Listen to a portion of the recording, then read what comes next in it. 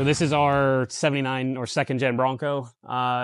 Tim is here on a Sunday masking it up so we can stay on schedule. I didn't ask him to do it. He just wanted to get on schedule, but this one's really cool. The customer's name is Mitch. He's been really cool through the whole build. He initially brought us the car to, actually we were talking about Mustang before he even brought the car, but realized we were doing another Bronco and wanted to do his Bronco instead. So second gen 79 big body, was in decent shape. Didn't really have a whole lot of rust, but wanted to just do mechanicals. So we spent about 2 or 3 months, doing everything mechanical, resealing the engine, having the transmission rebuilt, found a cracked bell housing, had that replaced. Went through the transfer case and resealed that, got the chassis cleaned up and painted, did the undercoating, brand new wiring, Ace's EFI, vintage air and Dakota Digital, and just a basic sound system on it just to get him like driving. And he drove that for 6 to 8 months. I'm terrible with dates, so I apologize, but he drove that for less than a year. Loved it. His plan was always to paint the car and never really had a problem. Well, we had some parts failures as we normally do, like sway bar bushings destroyed, and a brand new drag link bushing went bad right off the bat, causing some death wobble. That's just the nature of when you're installing hundreds of new parts. Brought us the car a couple months ago for paint and body, which that's a long process. Normally they're in paint jail for 6 months or so. This is, I want to say, about 8 to 10 weeks of progress, and we've gone all the way down to metal. We've replaced the quarter panel on the driver's side, had some previous damage on there. Had a bunch of dents repaired. Actually had to replace, I believe it was both doors. We had to do both doors because one was really rusted and the other one had some damage that we just didn't know about. When we start stripping it out of the metal, we find that kind of thing. But that's what we do. That's all of our paint jobs. Again, that's my OCD. We try and strip everything down to absolute bare metal. I don't like sandblasting because it's going to cause a bunch of extra warping and stuff that just takes more time. I'd rather spend the time up front and sand it down by hand and really discover what we have. And then it gets acid etch primer, and then it gets an epoxy, and then we work on top of that. And you'll see a lot of things where we're going through and kind of sanding down and leveling everything out. And this one is not a show car build. This one is a driver quality. So we're not doing 4 extra steps of blocking. We're not doing 3 or 4 stages of 2K. We're trying to keep the material usage to a minimum and the time usage to a minimum. So it's a paint job that's going to last 20 years, but not necessarily be an absolute, piano finish on it. It's going to have some like OE quality orange peel, which we can show you in the tailgate that's done. Color scheme on this one's pretty cool. It's going to be the Ford Heritage colors. So it's going to be race red. I can't remember the name of the gray, but it's a really heavy metallic gray and then basically black. Primary color is gray, huge red accents along the side. Hood's going to be gray, and the fiberglass topper is going to be a gloss black. A lot of people do like a semi-gloss, but we wanted to go gloss black to match the engine bay, which I'm sure we'll get some footage of in just a minute. Excited for this one to be done. It's going to be really cool. It's kind of a showcase of a driver quality build, done in stages. So the paint happened after everything else was done. It was really easy to blow it apart again because everything was brand new. Well, little shop tour, the projects we're currently working on, a little bit of a background on some of the ones that are close to being done or close to going home, just so I can kind of give you an idea of what we do here at Sixes. The first one is going to be the Series 1 Datsun 240Z. The customer, Jeff, brought it to us, and it was in fantastic shape. I mean, it really was. It needed help in every aspect, but it wasn't a complete rust bucket. So he wanted it restored, OEM plus, so to say. So we went through and completely stripped it down, put on a rotisserie, tried to find some of the original paint because it had been repainted a couple different shades of yellow throughout its life.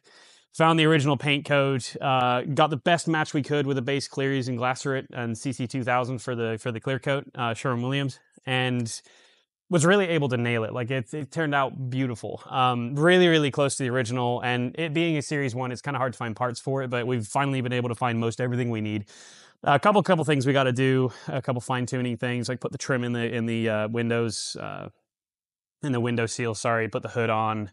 But it is running AC. All the factory harness has been repaired. Everything works, runs, drives, handles like a dream. So I'm excited to get it back to the customer. We'll lift it up in a little bit and show you the underside because it looks just as good as the top side. Like I said, all the suspension components are powder coated. The underside's undercoated. The new lines, new wiring, new everything. So that one's really cool. This C10 is actually the same owner. Again, Jeff. We have a lot of Jeffs for some reason, but that's Jeff. It's a 73 C10 step-side short bed. He bought it at an auction. Luckily, it wasn't too far restored or gone, so we were able to do the same kind of thing. It's got the same motor that it was. It's on the same chassis that it was. We never actually pulled the cab off the body, off the frame, sorry, because it had new cap bushings already and everything lined up pretty good. So that one was a lot easier to restore.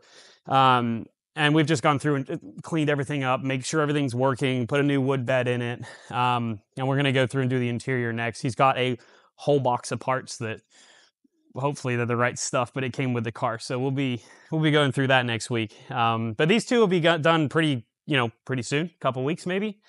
We'll go over to the 442. This one's a show car paint job that we're doing for David. It's really close to being done also. We're just putting the final stickers on it, the gold stripes for the 442 Olds kind of package. It was a beautiful car to begin with, and he wanted a show car out of it, so that was kind of hard to match, but I think we nailed it. Got to do a final cut and polish once it's all assembled, and then it's ready to go home. Again, probably next week or a week or so after that. This one's already done. This one was finished a few months ago or a month or two ago, and they've been driving it, so it's back in for its 1,000-mile inspection. This one's running aces, got a blueprint motor on it, rebuilt transmission, brand new harness, already had vintage air and some subpar components on it that we've replaced. So we basically had to go through and redo the whole thing. Unfortunately, this guy paid a lot of money, bought it from Barrett Jackson, and it was just not what it was supposed to be. So we've gone through and replaced almost everything on it. It was kind of a just snowball on this one, but it is great. His wife's been driving it, absolutely loves it. That was the whole point. So that's a win. This one will be going back again next week. We're going to get it up on a lift, make sure nothing's broken, but I drove it over here and it was fantastic. AC, radio, all that good stuff. We'll go back this way and take a look at the Bel Air. Actually, this one's going to be really fun. We're waiting on some parts that are in powder coating jail right now, but they'll be out soon. 57 Bel Air. Customer originally bought us a body that was just way too far gone to do anything with, had about a 1/2 inch of Bondo on everything. And we had to replace all the quarter panels, all the doors, basically everything except the roof, and the trunk pan was replaced. It's on air ride. It's got an LS2 running in a Holley system. I'm sorry, I didn't choose that. That was the customer's choice. It runs great though, so no complaints there. But the goal was no chrome left. So everything that was chrome is now black, and everything that was the original body color is now gray. And that was just wanted super simple colors. Like I said, we're waiting on a few more parts to come back from powder coating. There was about 6 trips to the powder coaters because the amount of chrome on this car. And we're not happy with the way the hood fits, so we're going to replace the hood. It was a new one. I didn't fit it well enough to begin with. We're putting it back together. I'm not happy with the panel gap, so that goes in the trash. We'll get another one. That's just kind of how OCD I am, but we're going to make it right. Love this car, though. This is going to be sick.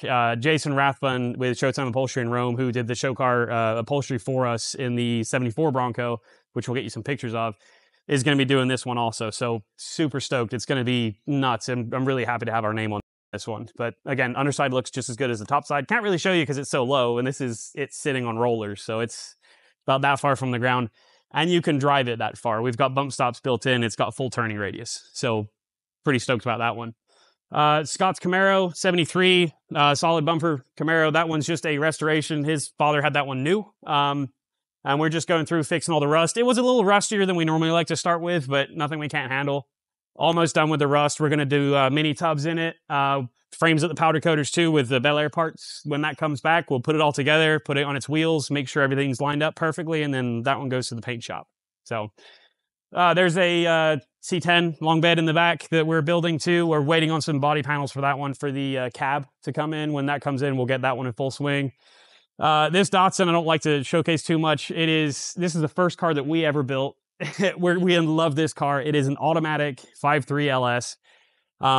Joe drives this car every day. He's got like 25,000 miles on it since we built it 3 years ago.